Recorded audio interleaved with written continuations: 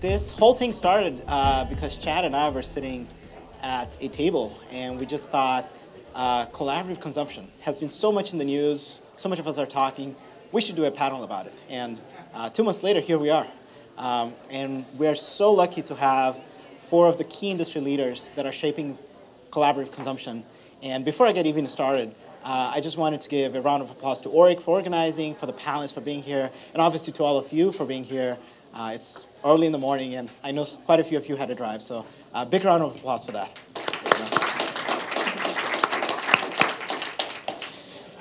And hopefully I won't drop this folder multiple times.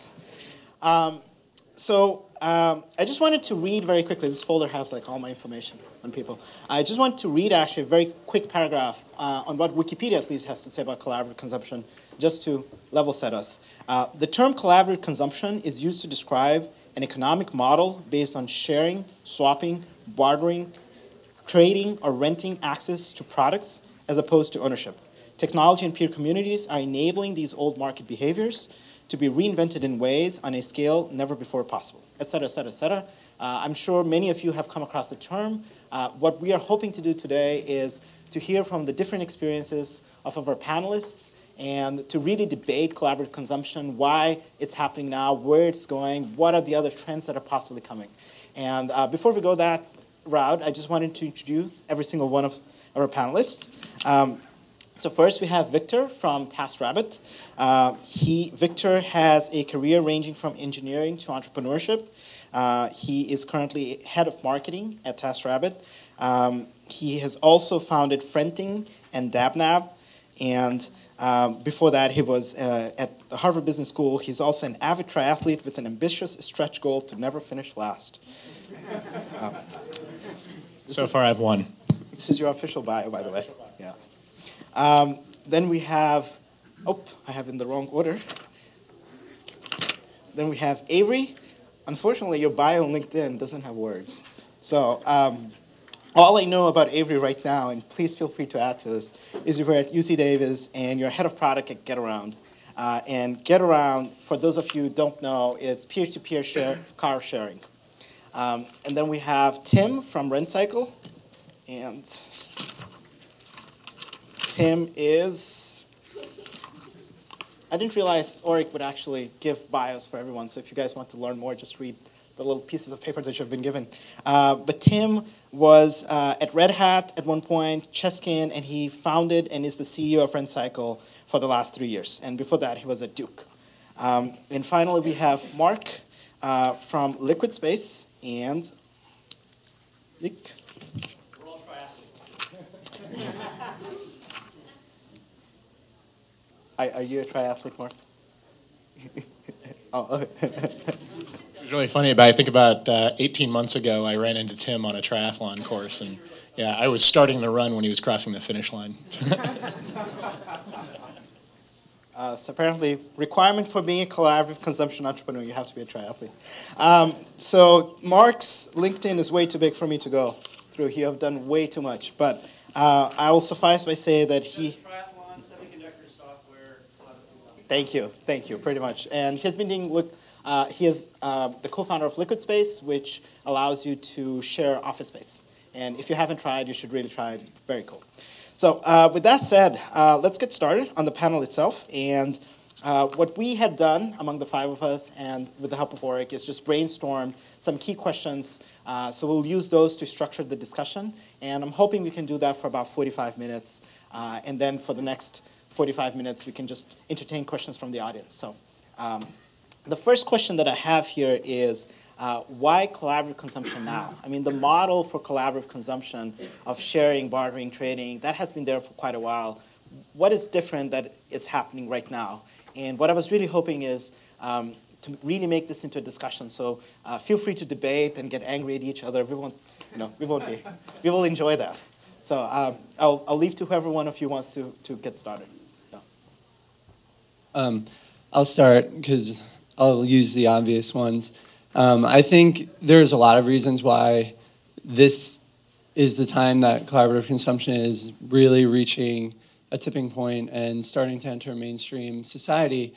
I think factors such as the recession, people living more within their means, combined with the rising technology and the fact that mobile devices are so much more prevalent and location-based technologies became prevalent at the same time as this like recession where people were living more within their means and looking for more opportunities to reconnect with the community around them.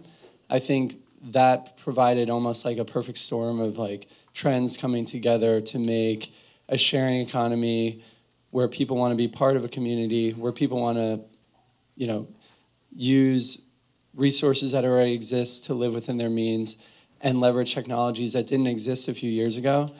I think that's really opened up and blown the top off of the opportunity for collaborative consumption to take off. But those are the obvious ones, so I just wanted to start with those. I'll follow up on that because I think that sort of represents 95% of why collaborative consumption is going well right now. Economic pressure has this. We were talking about this a little bit in the networking session earlier, but collaborative or economic downturns and economic pressure has this trend of creating a reliance on one's community around you. So if you don't have enough money, you are much more willing to sort of knock on your neighbor's door and ask to borrow a cup of sugar or something like that. And so there's because the trust and reliance on the people around you has increased in the last few months.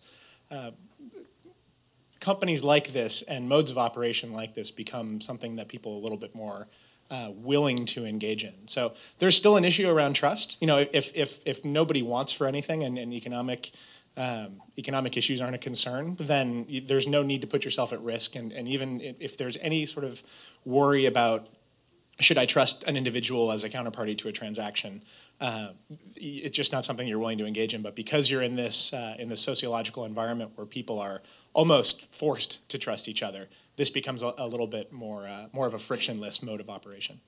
So just following up in violent agreement that there's a cultural aspect that enabled it, there was a technology aspect, and there was an economic one.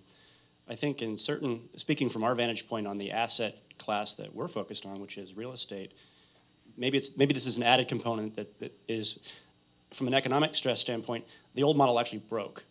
I mean, we're emerging now from a 3-year nightmare where the commercial real estate model and the residential real estate model broke.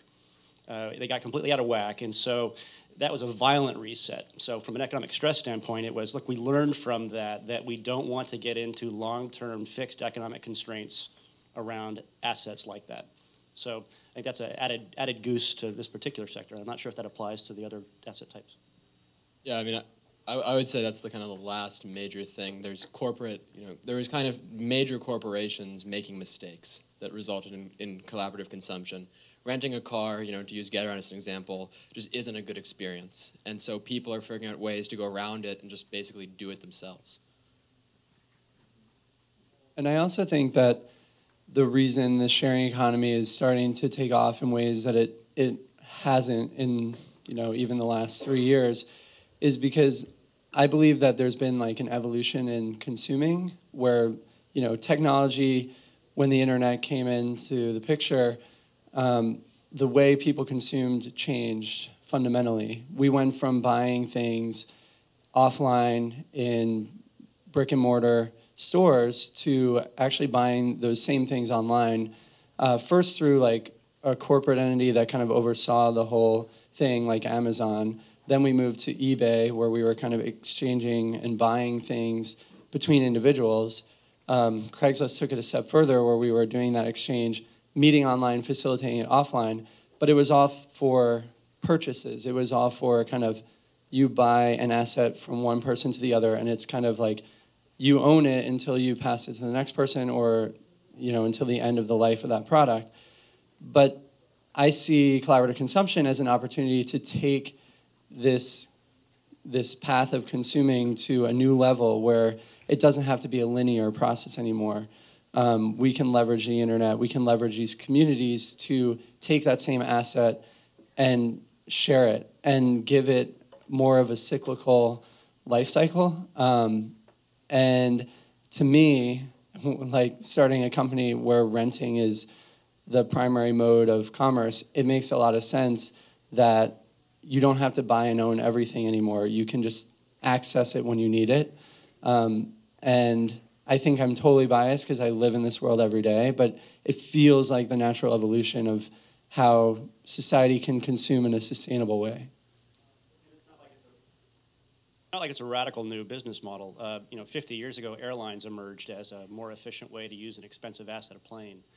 20 years ago, semiconductor factories, which cost $300 million a piece to build, went from being owned by one entity to being shared assets. The hotel industry, these are all well-established sharing economies.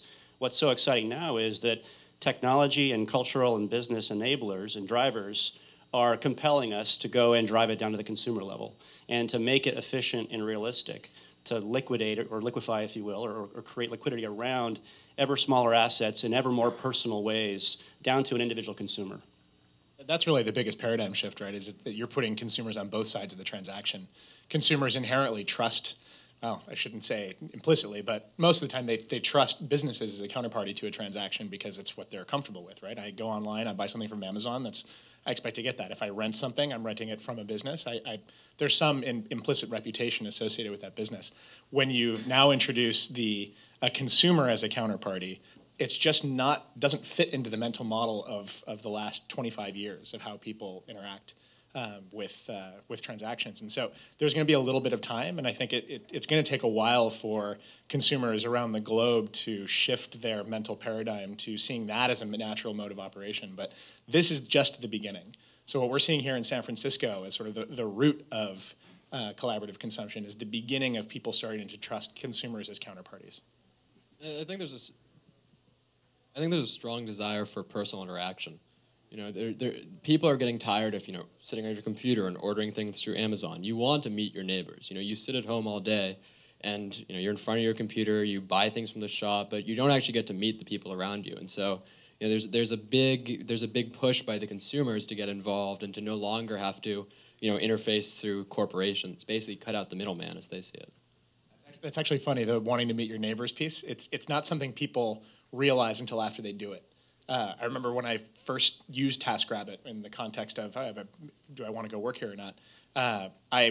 People have almost this inherent distrust, like who's the person who I'm going to interact with? Is it somebody who, especially with all of the negative press that Craigslist has got, without having any of these security mechanisms in place? So I just wasn't sure. I had this inherent distrust of who I was going to interact with on the other side.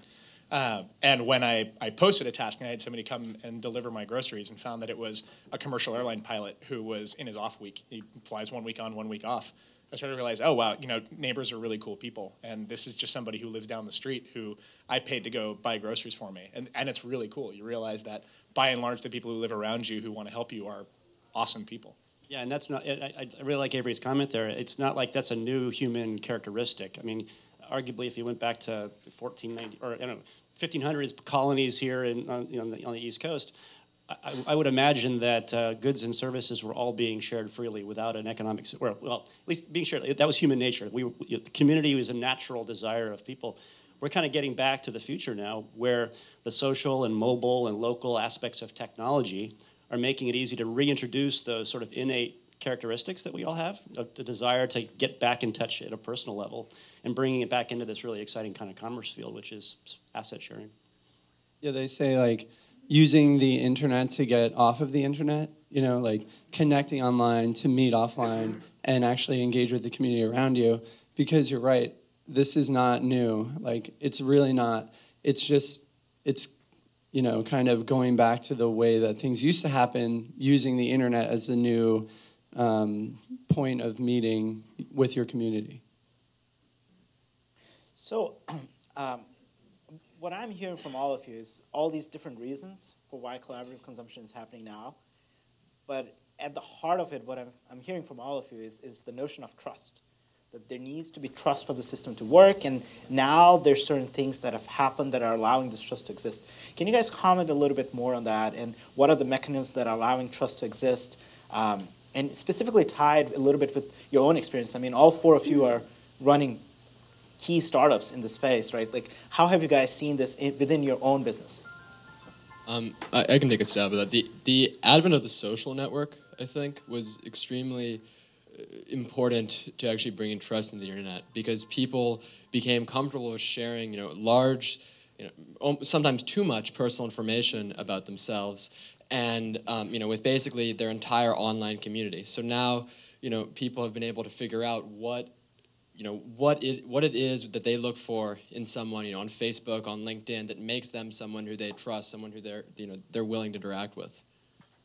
We think trust is table stakes for the collaborative economy. There has to be layers to it as well. There's a functional control and trust issuance mechanism. There's a reputation layer, and as Victor said, now it's a consumer-to-consumer exchange. So the supplier has to trust the buyer, and the buyer has to trust the supplier. So it's got to flow back and forth. And both have to trust the platform. Absolutely, and then there has to be control. So if I extend trust as a supplier to a sharer, I need to have, and we contend in real time, I need to have the ability to take that trust away or take that authorization away if circumstances change. If someone violates the workspace that was transacted, I, as the workspace sharer, need to be able to have a real-time ability to control that, to bar access and bar entry, to prevent some of the high-profile bad things that have happened in some of the early days of this collaborative economy. Yeah, I would echo that. I think the number one reason why TaskRabbit exists is because of the trust mechanism that we have. I mean, if you eliminate trust entirely and you're really just talking about hiring people to do things, you're talking about Craigslist. And if people were comfortable with hiring people off Craigslist, then people would do it on a day-to-day basis. So TaskRabbit was built around the notion of background checking and vetting and interviewing and making screening and making sure that everybody who's a service provider on the platform is somebody who is going to give you a good experience and someone who you can place your trust freely within. So I think that because it's been it's something that we've seen as a linchpin, and you see all the messaging around the site. When you come onto the homepage, you see trust and security is number one. That is what we've learned at TaskRabbit. I think that's what you're going to see is true with all the other startups, Airbnb, Getaround, Rentcycle, LiquidSpace. Everybody in this space needs to be able to place their trust in all the members of the platform. I can speak to just how much this matters in like creating a sharing economy type of website. Because Rentcycle, for those of you who don't know, like all of the rentals that happen on our website, it's a business to consumer type of website. So we bring rental businesses online. There's 65,000 rental stores across the United States. We bring them online to provide their inventory to the community of users. We do not have individuals posting lawnmower out of their garage. It's all facilitated through businesses. And that was a move we had to make. I started the company as a peer-to-peer marketplace for rental, and I really went down that path for a few months. And what I found was that the issues of trust and liability were so huge when it comes to physical property, personal property, loaning that out to strangers and hoping you get it back. And there are great examples of companies that have solved that and kind of been able to mitigate it. But for us, it was really bringing the industry online solved a lot of those problems for us, so we went there first. So we kind of pivoted away from C to C and we moved to B to C so that all the inventory was handled by professionals who have contracts, they have insurance, they know how to handle liability. They do it for their job anyway without us, but we just help them do it online. And we made that pivot because that, in our mind, was the best way of pulling off our strategy, because in our world, in product rental, it all happens offline right now. There is no online product rental at all. So bringing the industry online, who had an element of trust that individuals just don't, was the first logical step. I mean, I definitely want to get to the place where we are C to C, but we had to start with B to C because of the trust issue and the fact that there are existing rating systems, whether it's Yelp, Angie's List, Better Business Bureau, all of these validators for businesses. That doesn't quite exist for consumers yet, especially to the point where it follows you wherever you go online. And I think that's going to be an area of growth around the sharing economy. Yeah, I mean, Getaround is actually, we're in that C2C space doing rentals. And the big challenge for us was, there's an issue of trust between the owner and the renter when sharing a car. We have people who share Teslas. It's incredibly expensive car. They hand someone their keys and say, please bring my red sports car back. But what lets them do that is that they trust the platform. They trust us, and that was the big challenge for us. We had to set up our system to run driver record checks in real time. We had to get a solid insurance policy so people knew that when they were renting out their car, they didn't have to worry about what happened. We had to build a solid customer support team so that people knew that, just because you're insured, I'm sure as anyone who's dealt with insurance knows, doesn't mean that you're not going to have hours of headaches, and people don't want that. So once we reached that point, then there was a basic peace of mind, kind of a baseline for trust on the platform, and then we could use things like ratings and reviews, messaging, social identity, to help owners take that last 10%, make the final step. But the big challenge was first bringing trust to the platform and kind of establishing that baseline. And I think we're finding that trust is not a binary thing. It's not I trust you or I don't. There are degrees of trust. And at different levels of trust, I might be willing to extend varying levels of privilege to someone. So I could be Orrick, and I've got underutilized conference rooms in my building, and I might decide that, I'd like to make those available 1 hour a week during the lunch hour to the general public, transactionally, to generate awareness. And if I'm a portfolio client of Orrick's, maybe I'm willing to provide 8 hours a day, 9 to 5, because there's a higher level of trust. We transact with them. And if it's a 5-year habitual customer of Orrick, maybe, hey, we'll give you all that for free. So we'll add a price component to it. And if I'm an Orrick associate visiting from another region like New York, maybe I've got 24/7 unfettered free access. So trust is a function of the business situation, or the degree of trust is relevant to the business situation from a sharer standpoint, and also to the history and various other factors associated with who you might be sharing with. An interesting piece of this that I keep hearing is that there's elements of trust. There's different dimensions of trust. Some that are unique to the platform, and others that could be considered common across the entire industry.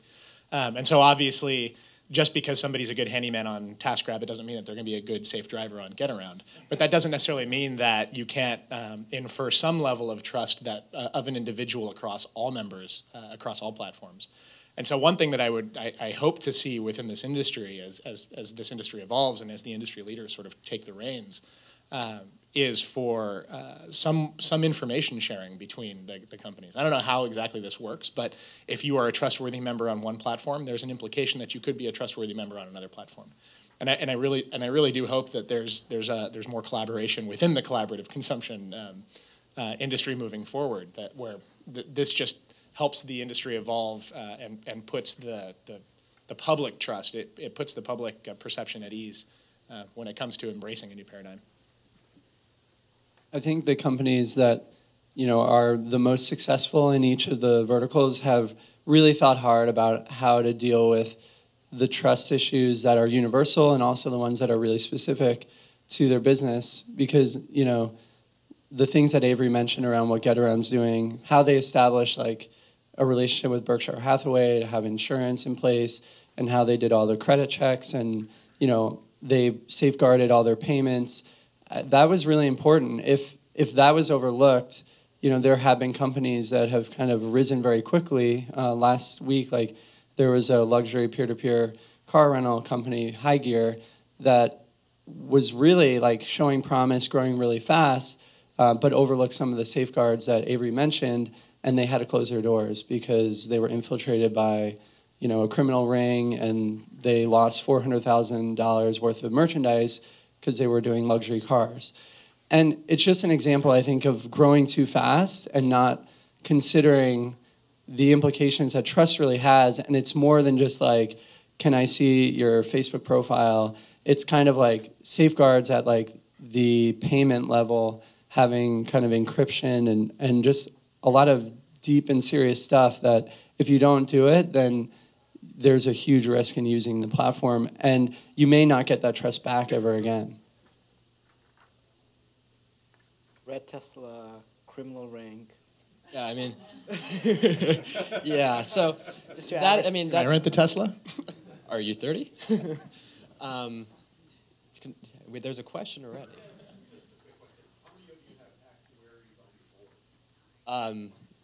We do. We have a a former Secret Service agent that consults for our security, the security piece. So about the Hyer thing, I mean, that's what it comes down to. Getaround has been around for a long time. I mean, we launched in January of 2011, but we'd been doing it for almost 2 years before that.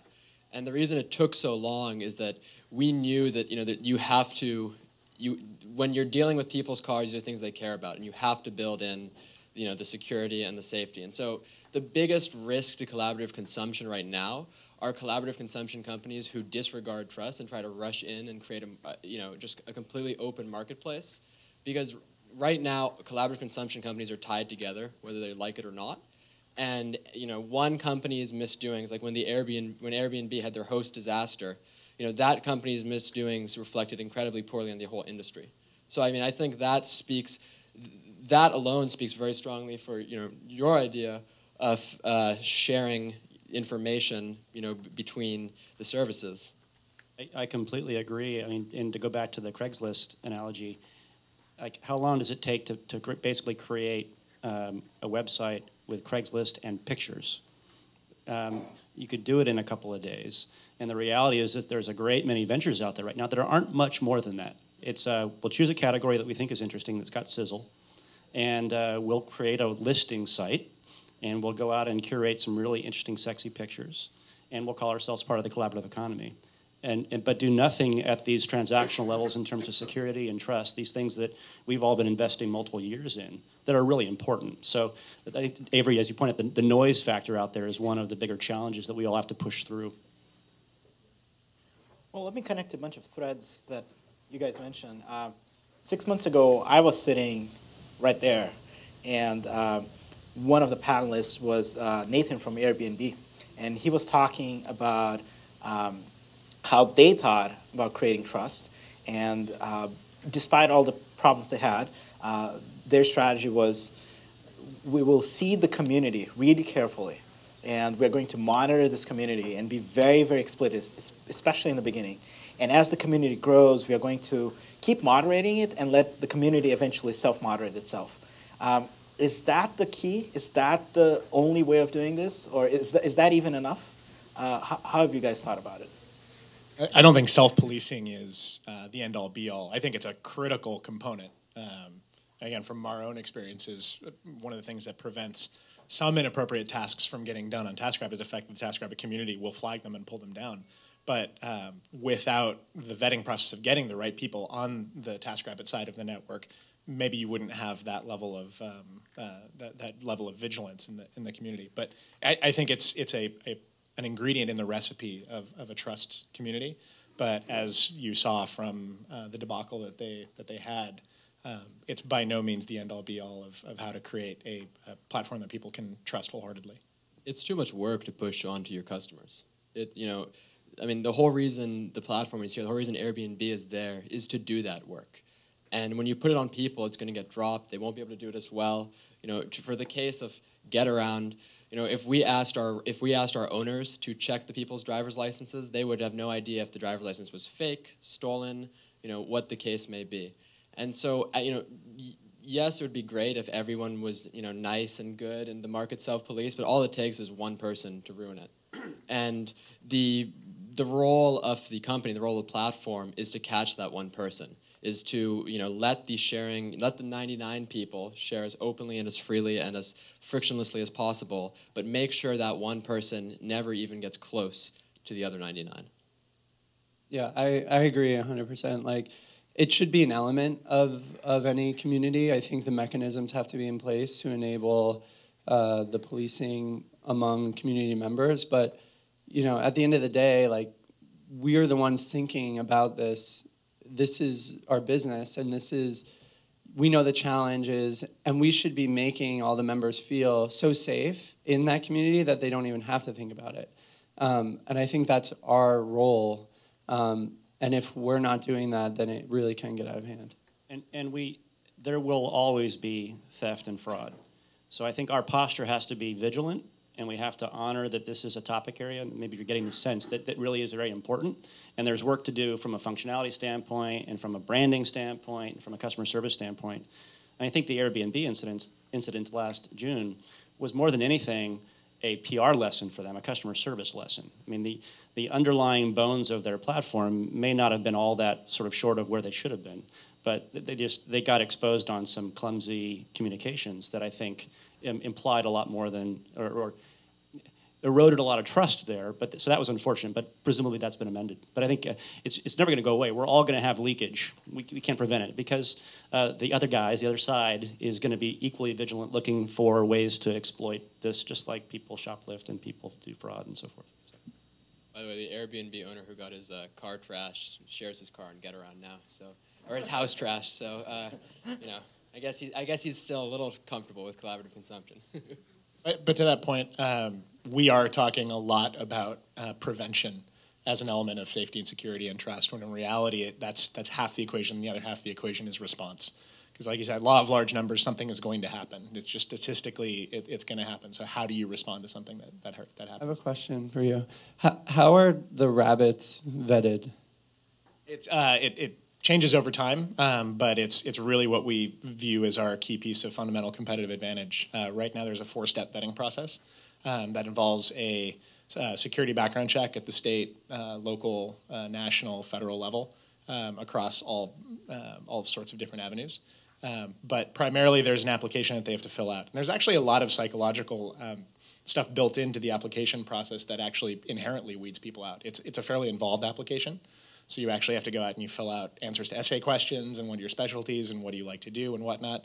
Once the application is reviewed, we send them through a video interview process. It's as automated as we can get it, and so it's still cost effective for us. But it is a fairly involved process. The TaskRabbits have to be tech savvy enough to be able to answer questions on a video interview. We review the video interview. We'll send them through the background check.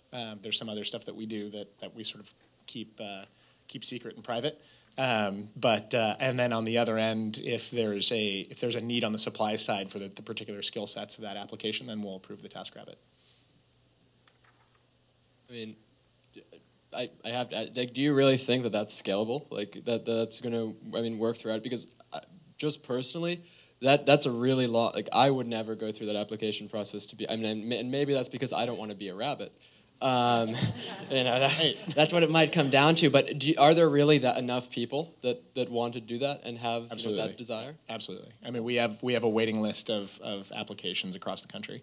So every time any sort of piece of press or publicity or any bit of marketing messaging goes out to attract people on the demand side, we have just a ton of people who want to be TaskRabbits. And it's quite honestly our goal to approve as many people who want to be TaskRabbits, who are qualified to be TaskRabbits, as possible. I think it's situational. I mean, the TaskRabbit that I hire to come into my house to babysit my daughter, I might expect and demand a different level of vetting than the individual that I might allow to use my workspace for 2 hours in the middle of the afternoon on a Wednesday. Right? So. And as, like I said, we're evolving our vetting process, and I think that's definitely something that we want to look into as well, is different levels of vetting, particularly when you look at things like childcare. And that's obviously something where you really need to trust the individual who's coming in. But it's a use case that people use TaskRabbit for on a fairly frequent basis. And so we want to make sure that people don't just see you've been approved, but you are approved and you're good and you're approved for childcare.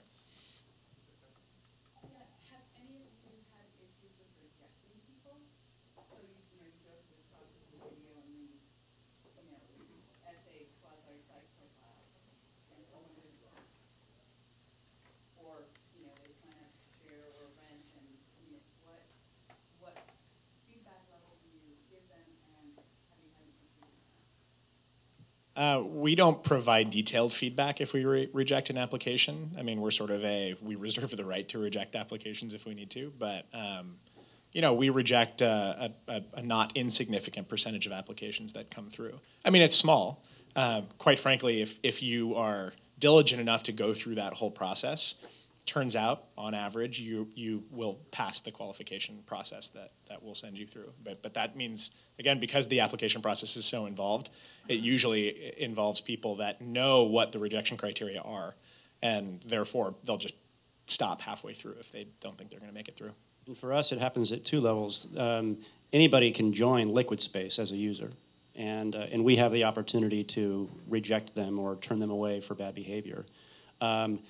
Venues or the suppliers at an individual transaction level have the option of accepting a request to share, right? And so the vetting happens at two levels. We try to push, from a scalability standpoint, we want to push that trust mechanism down to the sharer and empower them to have control and to give them the ability to get a good, clear picture of who they're sharing with.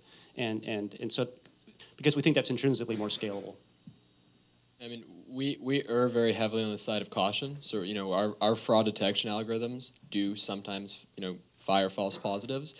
But because trust in a peer-to-peer marketplace is two ways, it's between the owner and the renter, and they both have questions about trusting the other person, they're actually, because, you know, we reject old cars, we reject cars with high mileage, we reject renters with bad driving history, and people who get rejected or people who are told, you know, oh, you triggered our fraud detection, you need to send us your driver's license or whatever, understand that that work is necessary because they're partaking in a marketplace based on trust. They have their own trust issues, so there's not a huge amount of pushback.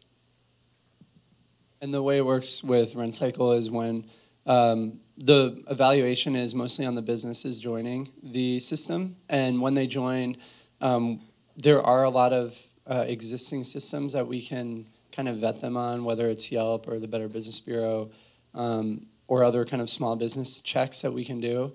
And at that point, it's up to really the way they service customers. And we kind of have like a 2 strikes, you're out policy, where, you know, if there's an issue on the servicing of a customer for a rental, you know, if there's a problem once, we have a serious conversation with them. I mean, we're very like, we call them up and we talk to them. If it happens again, then they're off the system. So my next question was going to be about hurdles, but I think between Secret Service, rejections, fraud, I think we have talked a lot about challenges. So I was wondering if you guys can talk a little bit about the trends that you're seeing. So we are at a relatively early stage of the development of collaborative consumption as an industry. Where do you see this going? And there are people out there, and if you Google for this, you can see it, that claim that collaborative consumption is the biggest revolution since the Industrial Revolution. That may be a little bit too much, but it is something that's fundamentally changing how we operate within society. Like, what is going to continue happening down the road?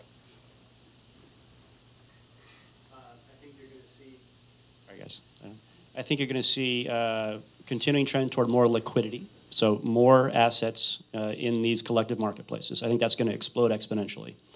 I think you're going to see, at least in our category, we're seeing it's not just consumers as individuals that are becoming participants in the collaborative economy on both sides, but it's also now organizations. So for us, you know, workspace is the second largest expense for every company on the planet after people.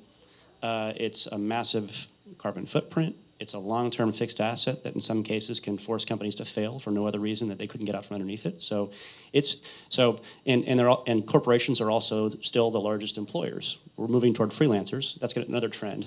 But now think about companies with 100,000 employees becoming participants in a collaborative economy, either supplying vast amounts of asset to be shared or supplying vast amounts of users because they prescribe collaborative consumption to their employees. Hey, Mark, you don't have an office anymore, but here is a tool that you can use to access workspace. Or you don't get a company car anymore or a car stipend, here's a membership at Getaround. Right, so I think that move of corporations toward collaborative consumption is going to be an enormous driver. And that's one of many things happening, but that's sort of a near intermediate term phenomena that we see happening. I kind of want to build on that because I think one of the things I'm starting to see and I can see happening more is the line is being blurred between an individual and a business. I think this is happening in a lot of these communities. There's like, you know, the prosumers. It's kind of like the hybrid between like a professional and a consumer. We have rental businesses on Rentcycle that, you know, they might book out bouncy castles on the weekend, but the owner of the bouncy castle store doesn't even have a storefront. They just have a listing on Rentcycle, and they do this on weekends kind of as a side gig. And I'm seeing the blurring line between consumer and business in that, like, I started the company as like consumer to consumer. We moved to business to consumer. We're actually doing kind of business to business at the moment. Like we're bringing professional rental stores that have the inventory, connecting them with like the wedding planner or the general contractor building a project or the hotel concierge booking, an excursion for their guests. But I see the line between the individual and the business blurring a lot more in the next year. Like TaskRabbit's news on the skill slate acquisition, like I think that takes them into B2C a little more. And I don't think it has to be C2C versus B2C. I think we're talking about the same thing. There are idle assets, there's people who want to use those assets, and they're being connected. So I think it's going to become much less about where the asset is coming from and just more about the system that is enabling it. Yeah, what I'm hoping to see, I don't know if this is necessarily 6 months to a year out, but what I'm hoping to see eventually is an infrastructure development process that will more easily allow the use of underutilized assets. We talk about the kind of stuff that you're talking about is a $100,000 rental order. An office to engage in a transaction where you're renting out an office space doesn't really require much effort on your part, but it involves a sizable enough economic transaction.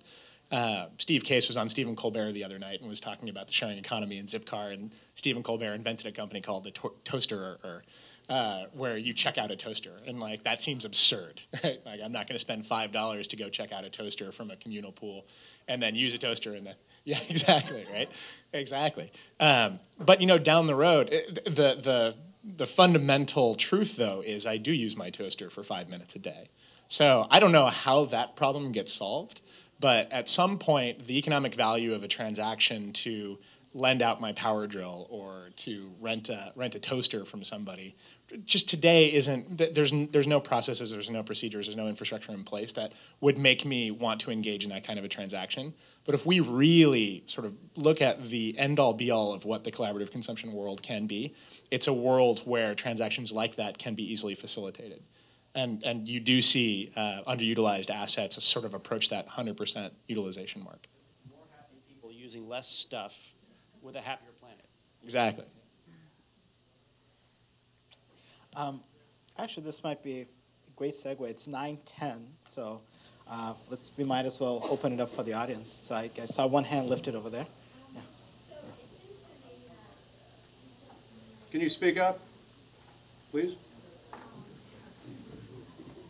Do we have an extra microphone? Can you hear me?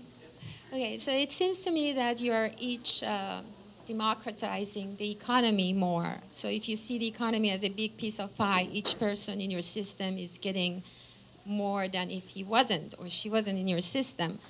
And to make it work, of course, you need trust, but that's the main thing you're each doing. And I'm wondering how you apply that model to the financial sector, because the spaces you are is by itself already down. And if you go higher up into organizations that have a lot of monopoly and a big piece of pie, how do you make it work?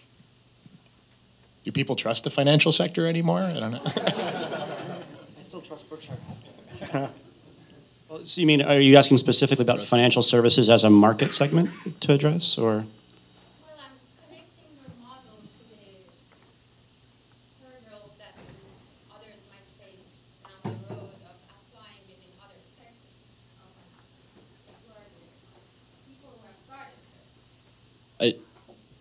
Collaborative consumption isn't actually, collaborative consumption isn't for everyone. I think the interesting thing that we're going to see is where it stops. I mean, obviously, you don't want to share, like when I wake up in the morning, I want a cup of coffee. I don't have to go rent my neighbor's coffee machine. That just doesn't work. My neighbor has a pretty awesome coffee machine. That might be, but it still doesn't work for me. I'm not gonna go rent towels when I need to shower. So what's going to be interesting is where the line stops. There is inarguably collaborative consumption is not sharing. It's collaborative consumption, and that means that there's a piece of the puzzle that has to be yours. That's what the thing.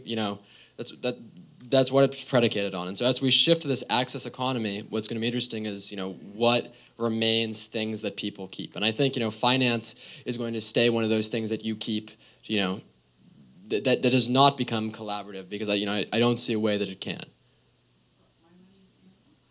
Exactly. We tried that. I think, are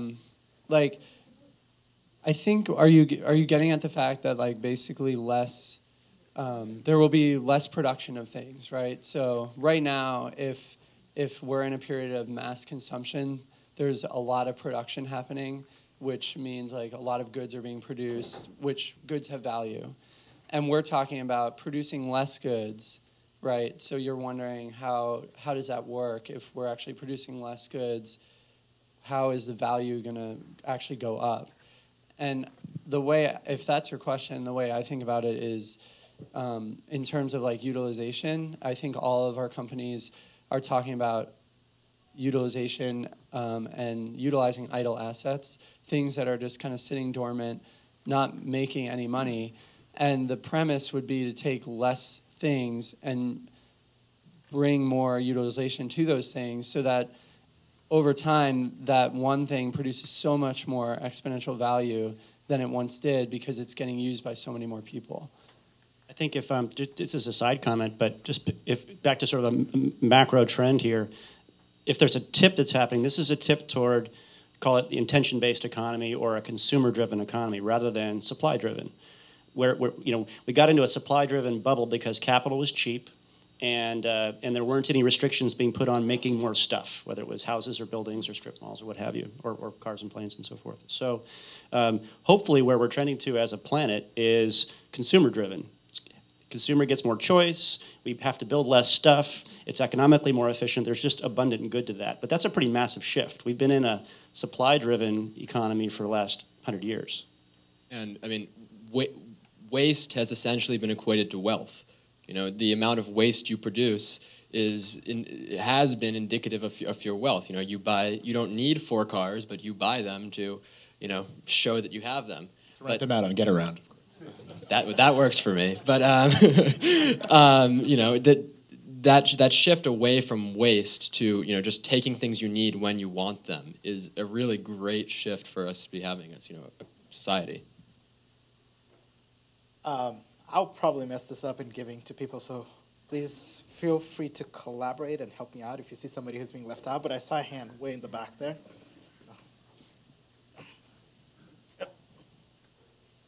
Hi, we heard a lot about how you guys are trying to create this industry that is rapidly growing and all the different threats, but I'd like to hear each of your views regarding regulation, both self-regulation as well as regulation from the government. And 2 things come to mind. One was Airbnb, one was Uber. And I guess the question is, are these regulations designed to protect consumers, or are they designed to kind of protect incumbent franchises that feel like they're being disrupted?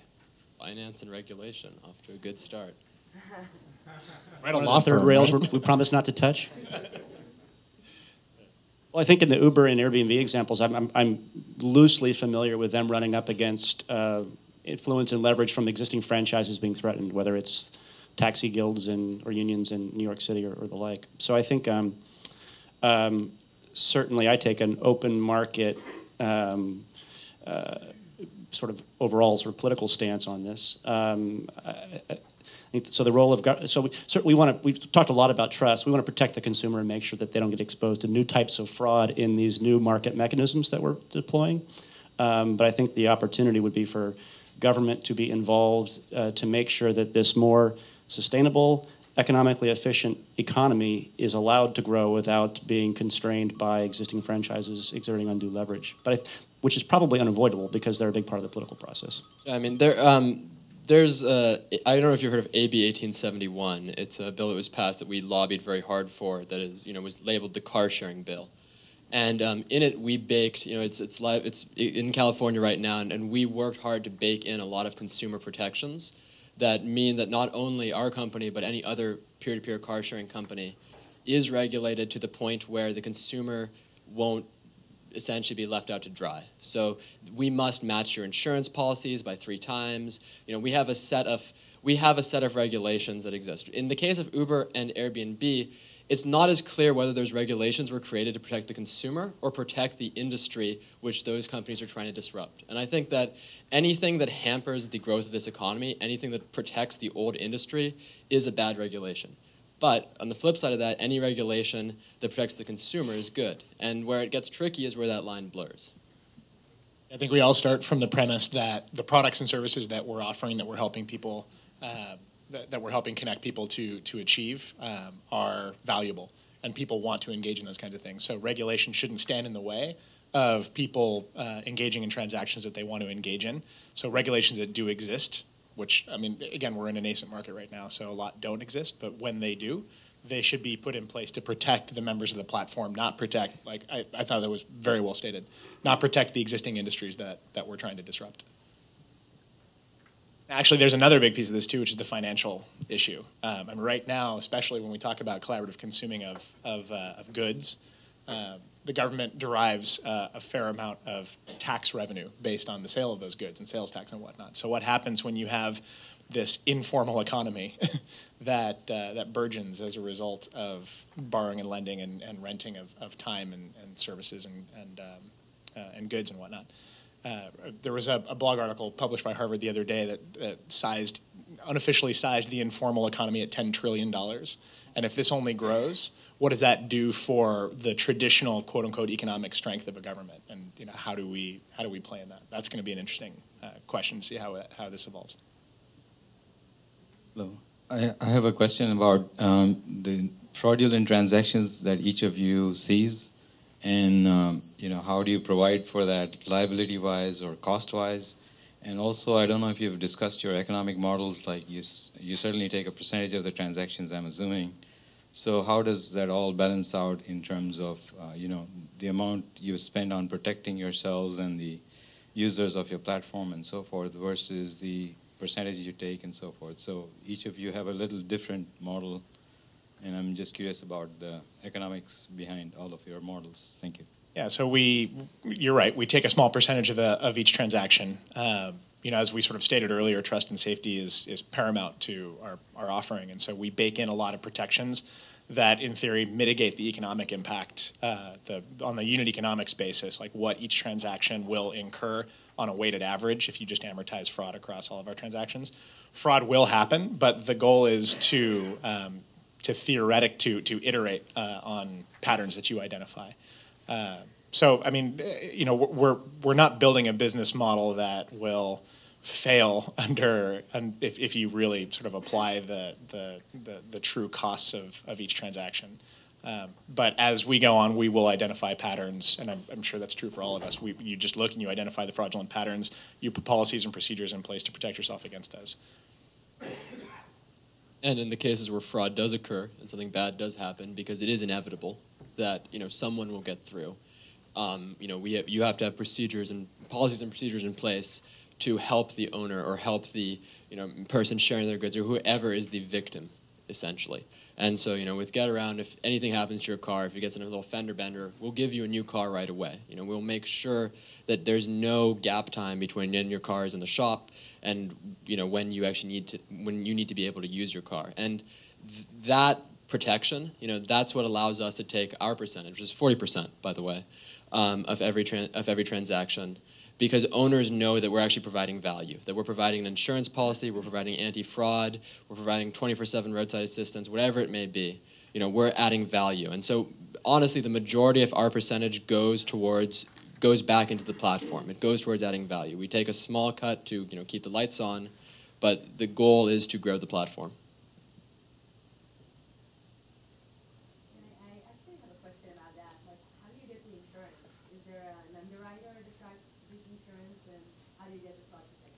So the fraud detection we wrote ourselves. It's I can't go into all the details, but one of the issues and one of the failings with other peer-to-peer car sharing companies is that asking for a driver's license and credit card is simply not enough. People, you can if I steal your wallet, I now have your driver's license and credit card. So to answer the insurance question, we're backed by Berkshire Hathaway, and we have $1 million A++ rated policy with them, and they underwrite it directly. So I have a question actually it's for everyone except Mark. Sorry, Mark. For those of you in the B2C space, do you have any way of detecting if some of your customers are actually very small businesses that might look similar to consumers, and do you see that being a growing segment? Yeah, I mean, for sure. That's actually, why I mentioned earlier, I think that's what we're going to see in the next couple of years is that blurring line, because the image you can portray online as a business, like, I think you can always appear larger than you are, and you can always appear if you put pretty pictures up and you have a nice-looking website. And building Rentcycle has been pretty interesting just because when we get deep with some of these businesses, we find out that they're really just people operating a business on the side. Some of them operate as their primary business. Some people operate as a side business. Some people, do it just out of their homes, and it is like really blurring because we went with businesses because they have insurance contracts and liability coverage. So those are our requirements for what a business is. But in many cases, an individual will act as a business, and as long as they have those things, then we let them in. Getaround is interesting because it's two-way, and every one of our car owners is a business. They set the price for their car, their availability. Many of them will market it themselves. They'll write descriptions to try to make the car better. There's owners we have who've taken that to the extreme and have bought several cars which they brand. We had a guy in Mountain View buy smart cars and wrap them in our branding before we even knew about it. Just because he was basically creating his own zip car where he owned the fleet, except through our platform providing it. So everyone really is a business from that perspective. The interesting trend I've seen actually has been in a lot of our talks with actual corporations and businesses, where they want to appear more like like a person, like an entity. So they will make a Facebook profile and sign up their car under it because they want to appear like they're part of the community. They don't want to appear disconnected like a corporation. And collaborative consumption is a way for people to start businesses in a much more lean way. Sort of what, and going back to the point of sort of the line blurring between what a business and an individual are. What Google did for small business advertising was make it accessible to effectively everybody. What Amazon Fulfillment and what eBay did for small business supply chain made it accessible for anybody to effectively now create sort of a world-class logistical operation. And what TaskRabbit is doing for labor is the same kind of thing. Like you, as somebody with an idea, can now advertise your business on Google. You can sell product through eBay, and you can hire a labor force through TaskRabbit. Again, make it everything a pure variable cost. That's kind of what I'm talking about. So in other words, if you are we have a great example of a cupcake shop in San Francisco that there's the two quintessential opposite examples. There's one that bought the van and hired people, and they do all their deliveries through their own branded infrastructure, and they've paid lots of money for all of this. And the other one, which uses TaskRabbit for all of their deliveries. And so they use TaskRabbit as a variable cost adder to each and every single one of their transactions that involves delivery, as opposed to worrying about, am I going to get enough delivery? Am I going to how do I amortize this capital expenditure across my entire product line? So, what's that? Susie Cakes is the other one that, and they're based in a couple of our geographies where we operate, and they're building their delivery business on top of TaskRabbit, and so we see that as just one example of the way businesses can use TaskRabbit as a way to either deliver a product or service more effectively. I mentioned this earlier, but we moved from C2C to P2C, or no, C2C to B2C. And now we're kind of moving to B2B to C, because there are professional renters that are transacting more than we ever expected, whether they're like construction professionals or event planners or travel agents. We're leveraging that professional group, which is kind of nice because they're well-formed, they're very organized, easy to reach out to. So on both the supply and the demand side for renting, those business professional systems are in place. We're kind of using that as a way to get into the consumer realm, though. That's like ultimately our goal. So we're using every way we can to make renting of products happen with regular Joes? So my question goes to the early days of building a collaborative consumption business. You have to reach critical mass of buyers and sellers and attract, both sides of the platform without either wasting assets or, wasting people's time without any demand. And I'm curious how you approach that problem, and also what milestones started to suggest to you that you were on the right track with that approach. It's a very difficult problem, and I don't think anyone has figured out the formula. But one thing I think everyone up here can attest to is that this is a very different way of thinking for people. Like the mental model of engaging in a collaborative consumption transaction is different than the mental model of engaging in a transaction with, say, Amazon.com, where it's just a traditional buyer and seller relationship. And the way that you get people to shift their mentality a little bit, you can't do that through traditional advertising and traditional marketing. You're not going to convince somebody in 5 words in an AdWords ad. On top of that, there's a very local component to this as well. So you can't just advertise nationally. Getaround is based in San Francisco and Portland, and there's a very, and TaskRabbit is based in a handful of geographies as well. You can't just blanket the entire country with messaging. So what we found is you really have to tell a story. Collaborative consumption is, because it's a new way of thinking, you have to tell that story to the individual in order for it to resonate with them. And so what are the best mechanisms for storytelling? And it's primarily, it turns out, PR and word of mouth. When people have good experiences in their platform, they go and tell their friends. When they read about your company in a publication they trust, they see the use cases and they start thinking about how they can use your platform themselves. But traditional marketing, you kind of have to throw that out the window. It's just not going to work. In terms of milestones, there's no formula. You just sort of continue hoping that your business tracks according to your forecast and that your investors keep giving you money. So it's a little different for Getaround. I mean, so it's a different space, and yet the demands and expectations of the consumer are the same as car rental. So when you rent a car, you need to get there. You need to give somewhere you're going. And if the car isn't there, if there's no cars available, you're not going to use the service. So we found that supply drives demand very heavily. And in the early days, were able to augment our supply by slightly fudging the model. So we had people who were leaving on vacation for 3 months, and they just had nothing to do with their car. So we would manage the car for them and basically create some supply. That in conjunction with word of mouth, PR, and then owner empowerment, really treating them as a business, allowing them to, we experimented with magnets, giving out cards, allowing them to self-promote in really dense, tight clusters, because all of these collaborative consumption economies are very local. And so we really focused on cluster marketing, some through our own efforts, but also through empowering the people on our platform. Spreading Getaround is actually something that can be done purely by the consumers. We don't need to take a role in it. I'd concur with Avery that for us, what we're finding is we chose a region, and we've now gone very broad, but we chose a region at the early stage and focused on empowering the supplier, right? Giving them tools and also advocating them to take an active stance. So give them mechanisms through which they can, in a social and mobile and a local way, reach out and engage their existing contacts and customers. So use this new mechanism to drive transactions. And then also ignite the sort of second order and third order connections that all of those first order users have. So you're focusing on the supply. We found that connection. And mentally you want them to be actively engaged rather than supply saying, all right, I'm here, I'm just going to sit back and wait for the demand to come. You want them to go out and sort of pull the demand in to the extent that you can.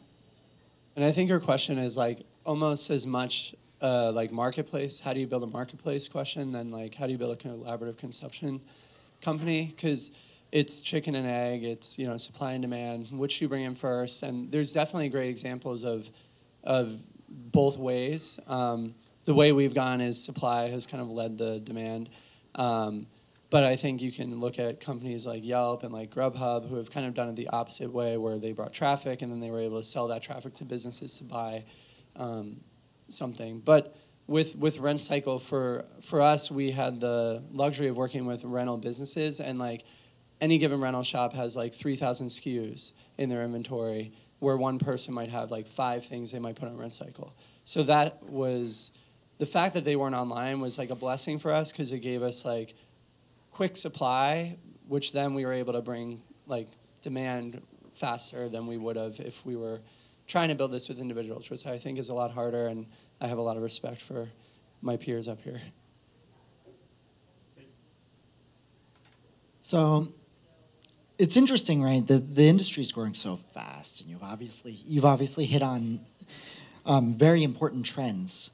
I'd kind of like to know what the end game looks like. I mean, you look kind of like web hosting in the 90s, where suddenly everybody realized that all of these servers were going unutilized for all this time. And they started with co-location, there was an explosion of startups, and then it all consolidated with Amazon, and you rent servers by the hour at pennies per hour, right? So I think what's happening with the consolidation and consumerization of capital, what do you see the end game as once you've unlocked all the value from this unused asset classes? Toaster. Yeah. I'm renting your toaster this week.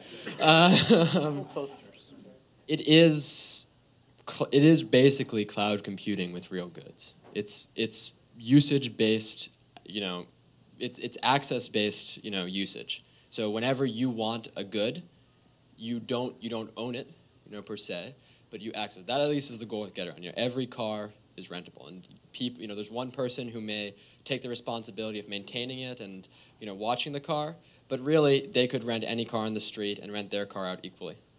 Servers have those activity monitors, so Amazon's goal was to take every server in their pool and put that activity monitor as close to 100% as possible and capture economic value at each little tick point on that percentage meter.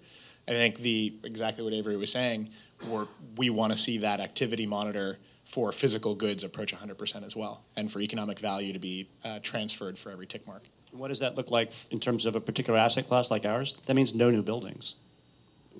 We don't need any more commercial workspace in North America for the rest of our careers.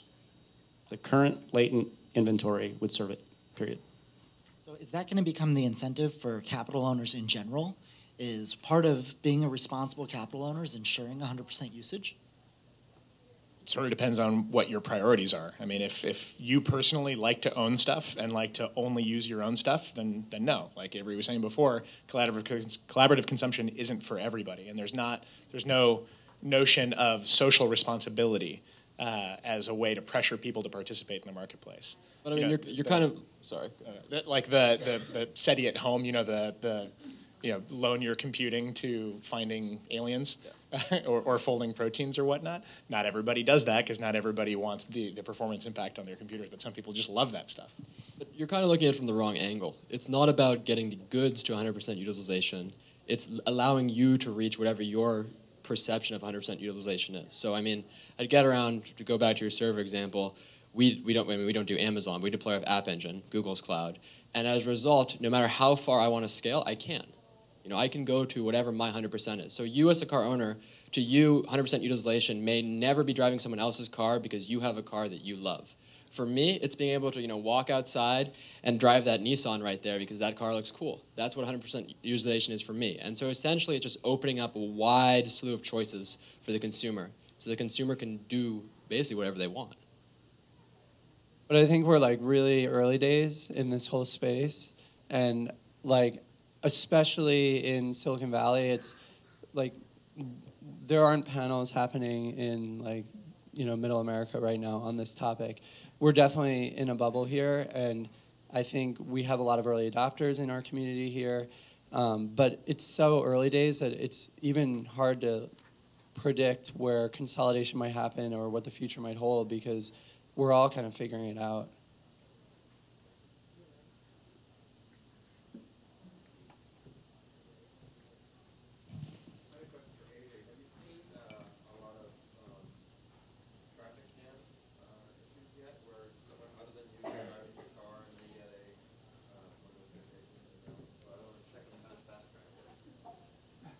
Both very good questions.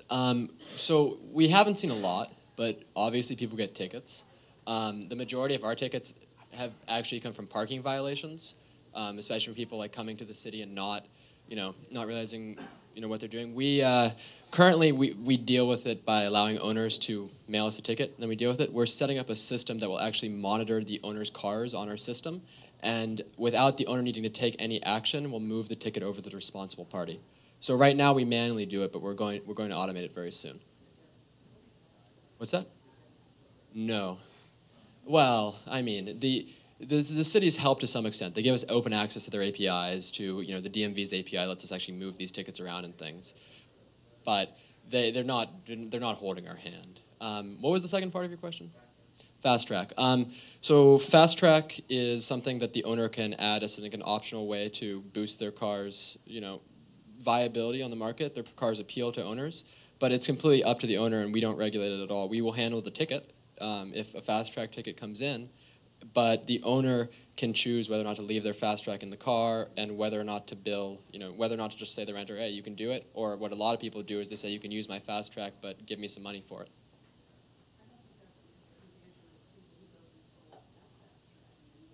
Yeah, and in that case, we take care of it. So we transfer it over to the person who got the ticket, and right now you have to email it to us or mail it to us, but very soon it'll just all be automatic. I have a question. You mentioned the analogy of cloud computing, and of course, a similar concept is SaaS, software as a service, where one provider is servicing many users, if you would, and each of your model has a little flavor of many to many, or a small many to big many. All of these flavors, I just wanted to know what sort of limiters of growth you've seen while scaling up, and what do you see as key drivers for hypergrowth in this collaborative consumption space? For us, we've had to get into things I never thought I would ever do. For example, we're building a point of sale system right now for rental stores to use, where we are sourcing hardware and distributing these point of sale packages on iPads with cash drawers and credit card swipers. I never thought I would get into that business, but it was required in order to really provide the service that we had to provide. If this model is going to work, we had to do it. It was kind of like we could do it or not do it. We could have a business or we could not have a business. So we are doing it. And it's kind of neat because it opens up a lot of possibility for what we can provide to the end user through better technology. So this will sound trite, but I mean, simple product. So the user experience on first touch, whether you're a supplier or a sharer, has to be easy to grok, and something that keeps you there, and a degree of fun if you can. And then you want to really be conscious of the business model and be aware of what stage you're in, and try to take friction out where you can, but still be on a track towards something that is a real business at scale. So, and then you get into the art in the secret sauce. But I'd say product first, and then a real conscious sense of a business model.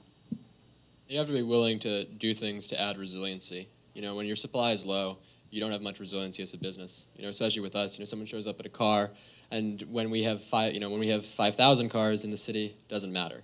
If the car's not there, there's another car a block away. When there's 5 cars in the city, it's tough. And so we, as a business, I'm not going to lie, we had that happen. And so we added resiliency by just making sure that if anyone showed up to a car, we would get them a cab, an Uber, whatever it was. We made sure that the user, as you were talking to, the user experience was the #1 thing that we were focusing on. And we worked harder and had higher costs to ensure that, but that's what we needed to build faith in the marketplace and the platform. Marketplaces are inherently marketplaces, right? So there's not a 100% guarantee a transaction will take place, but to build faith and trust in that marketplace, you do have to do things you wouldn't have ordinarily assumed that you would going into it to try and ensure good experiences. I mean, the reason people come back to TaskRabbit is because if you post a job on TaskRabbit, there's an extraordinarily high likelihood that you're going to get that job done. Obviously, when you start in a market and there's 5 TaskRabbits, you have to do some things in the back end. We'll go run jobs ourselves. We'll hire on-call TaskRabbits very early on just to get critical mass. But then once you have hyper liquidity in these little markets, it takes care of itself. Yeah, in the early days, I made a Getaround renter dinner at my house because they showed up to a car near me and it wasn't there. Fortunately, they weren't in a rush. But yeah, you got to do things sometimes. So I I wanted to get back to something that you said, Victor, earlier. Each of you either has developed your own sort of platform in order to enable the kind of asset exchange that you're talking about, or else you're maybe, we haven't heard anything specifically about the platform that you use, so that'd be interesting to find out. And the reason why I bring that up is given something that you said earlier about this idea of having this sort of common platform that actually sort of lowers the barriers to people being able to make these kind of exchanges without necessarily having to go through the trouble of signing up. So basically, it sounded like you were saying, what if we all got together and kind of developed this sort of common platform so we could kind of really sort of move the needle in a significant way? I have two questions around that, especially since you're startups. One, are you guys really bought into the idea of a common platform at this point? Because do you view your platform as kind of a main part of your value proposition in terms of your investors? And number two, assuming that that's not an issue for you and that eventually we do want to move toward the development of this common platform, who do you think would be the best entity to really sort of drive that, the creation of that common platform?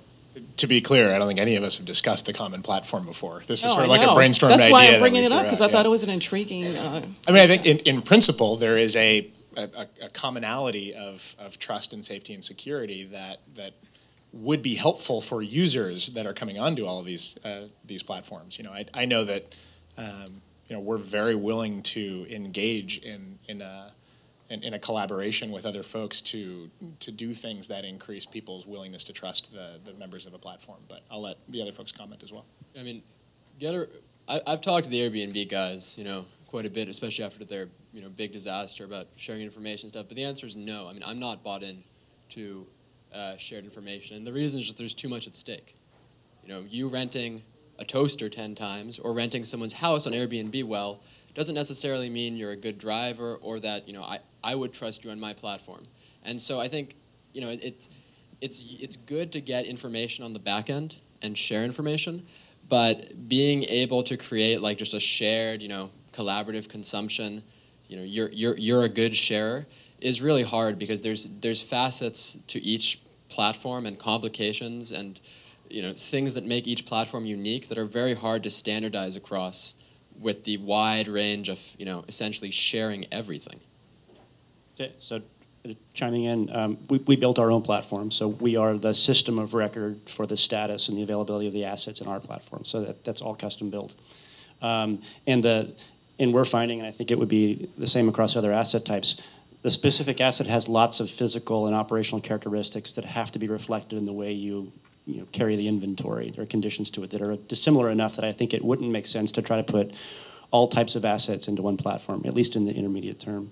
Where I think Victor's comment earlier may have been more about was at this level of trust or at this level of sort of activity and reputation, I can imagine it might be interesting for us to know what the usage activity of a potential user in our platform was on other platforms. There might be an affinity if they're an active Getaround user and an active TaskRabbit user. That might be interesting to our sharers, but it wouldn't obviate the need for us to do all of our own core trust and sort of transaction facilitation, if that makes sense. I think.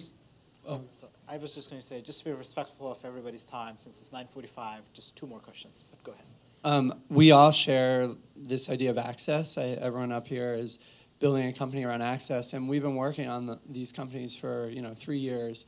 And it wasn't until like the last year that we've kind of been talking to each other. Like this movement around collaborative consumption, the sharing economy, has only really come into play in the last year.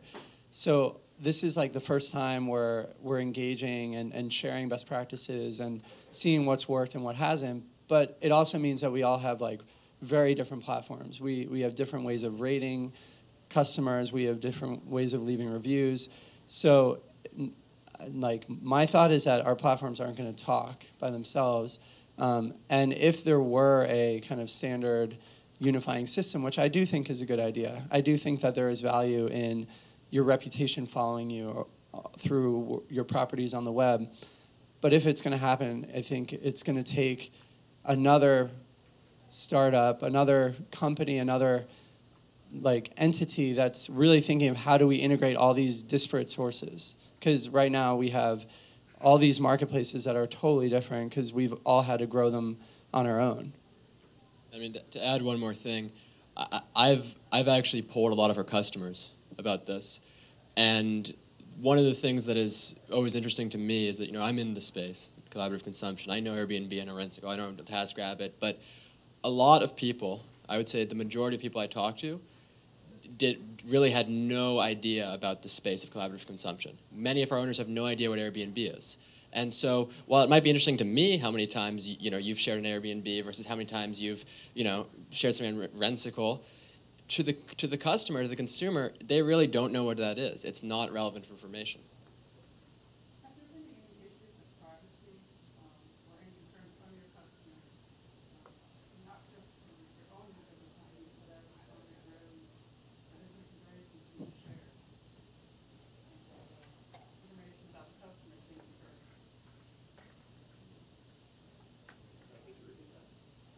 Privacy.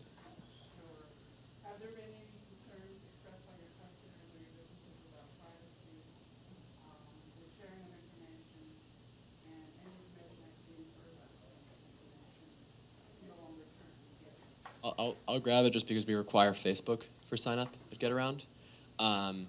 So, yes, people are concerned about that, and yes, we do use Facebook data.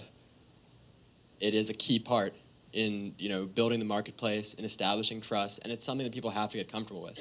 If you are not comfortable, you need a way of establishing trust in real life, online, in a much more accelerated way. And if you're not comfortable with sharing some of your information, you won't gain entry to the access economy. You just won't be able to establish trust. Yeah, we take I'm sure this is true of everybody up here, we take our users' privacy very seriously. We don't share anything without the user's explicit permission.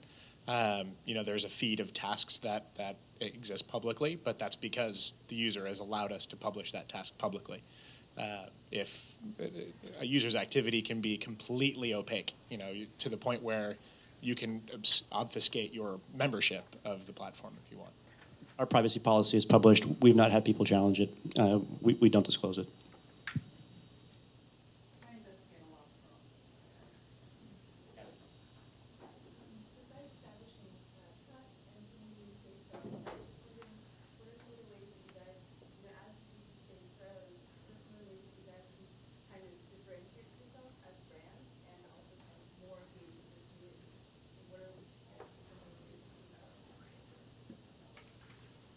Because we're marketplaces, we're sort of inherently, there's a network effect built into all of our platforms. So brand is less important than liquidity.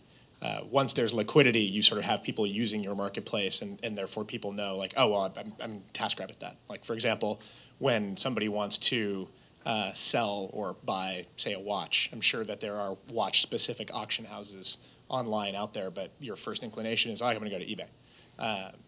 There's brand associated with the liquidity in your particular marketplace. Your execution determines your brand. I mean, Getaround uses TaskRabbit. I don't actually know if there are any TaskRabbit competitors because TaskRabbit does it well, and so I use them. The way you build customer loyalty, as you said earlier, things spread through word of mouth, through PR. And what generates word of mouth and PR? Excellence in execution. And so that's really how you develop your brand.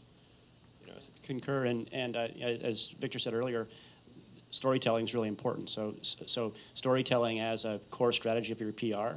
And then I think you have the opportunity to maybe do some deals or some scenarios which may not be massive in their immediate scale for you, but they make for additional interesting stories that capture people's attention. I mean, City of Palo Alto just launched the new downtown library in LiquidSpace, and we think that's really exciting in the long term about liquidating or liquefying the massive amount of government space.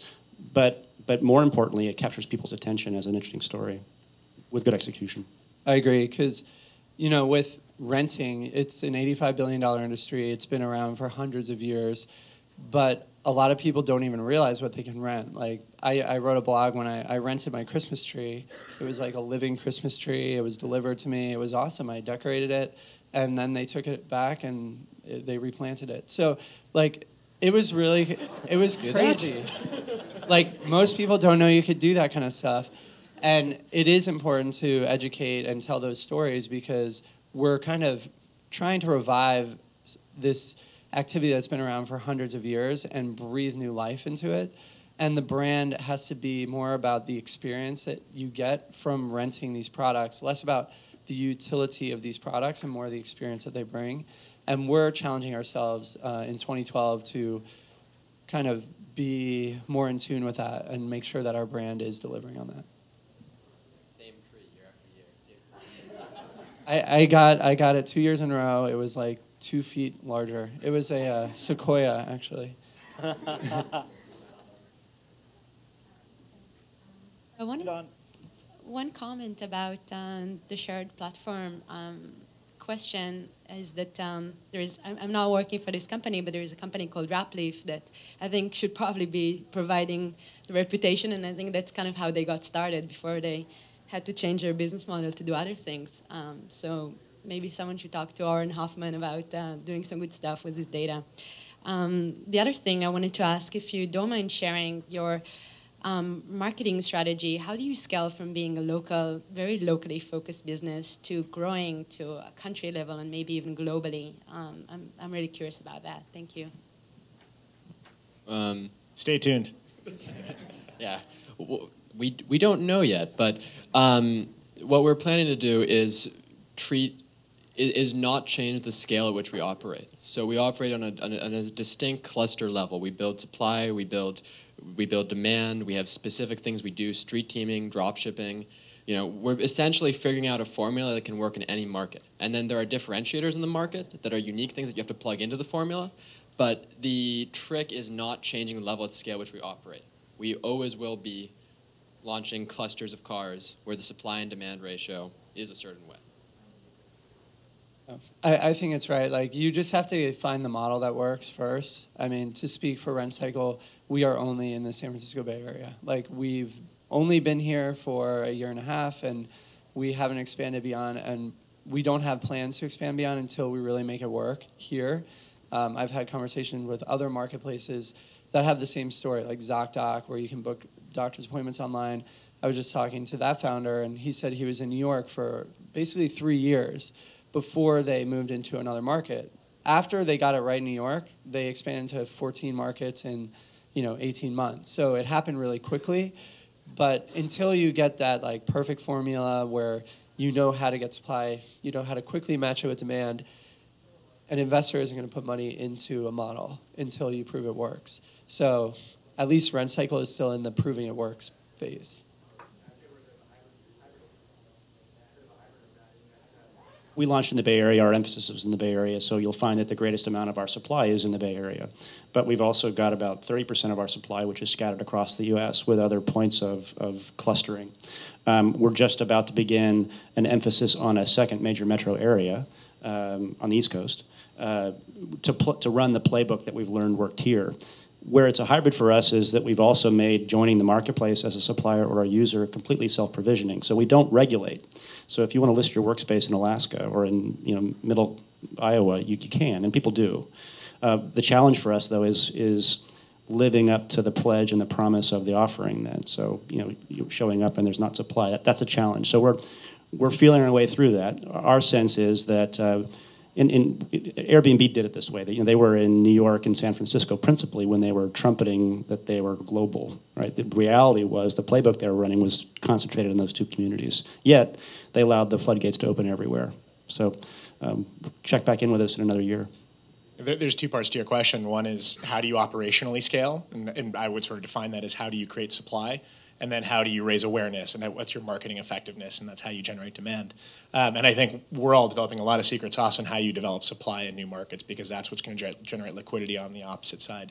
The awareness piece is where the storytelling comes in and the word of mouth. And so if you look at how within a local market, how all of our businesses will scale, it's you start within these pockets of very high liquidity. They have you are absolutely amazing at execution. The way Avery talks about, you build tremendous word of mouth, and it starts to expand virally, and you start to see going from the Mission District in San Francisco to 6 months down the road, you see people renting cars in Menlo Park.